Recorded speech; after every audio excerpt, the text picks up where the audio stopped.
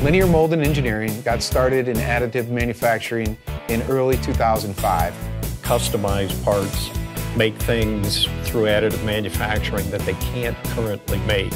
So additive is not a better way to make an existing part, it's a way to make an existing part better. Absolutely. We see Linear having to buy at least 8 to 10 more machines within the next 1.5 to 2 years.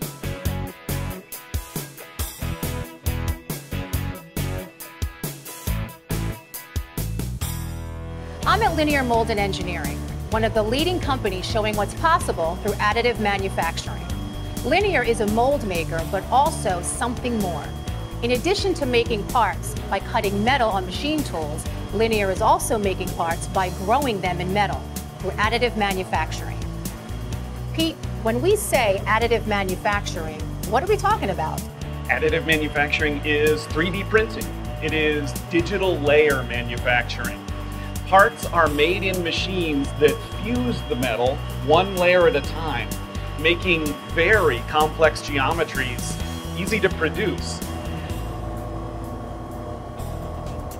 One of the applications for additive manufacturing is conformal cooling. What is that? Conformal cooling is the use of cooling channels that will actually follow the part surface or conform to its shape.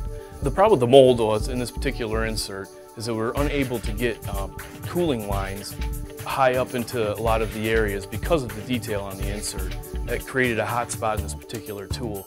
So when we built the conformal cooled version of the insert, we grew the water lines in using the sintering process, allowing us to get water closer to the part surfaces around the detail areas so that we had uniform cooling in that area. Linear Mold and Engineering's additive manufacturing capabilities include 6 EOS machines in-house, 1 SLM machine, and 1 M280 from EOS at a customer site. One of the big benefits is part consolidation. You have 4 or 5 parts that are independent parts manufactured and then brazed or welded together. The use of this technology allows them to grow as one piece, that 5-part component. Brandy, why is this part a good candidate for additive manufacturing? This part is a great candidate for additive manufacturing because of the internal geometries. For this particular part, we had 4 parts on one build platform. These parts are made out of our aluminum material. They were grown at 50 micron layers, and they took about 55 hours for a total of 4 parts. With this component, because there was 4 separate parts on a plate, they actually had 4 different internal geometries. So you're able to print multiple iterations of a part that typically maybe you would have to design and then tool or cast and then kind of test it out and then redesign and tool and cast. So you can actually put multiple designs on a single build platform and test all of your designs at once. Is additive a replacement for machining? Additive manufacturing works parallel with machining.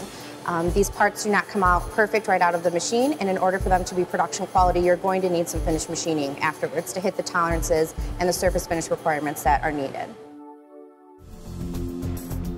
The Center of Excellence concept is where Linear would take a machine and we would put that in a customer's site at their facility.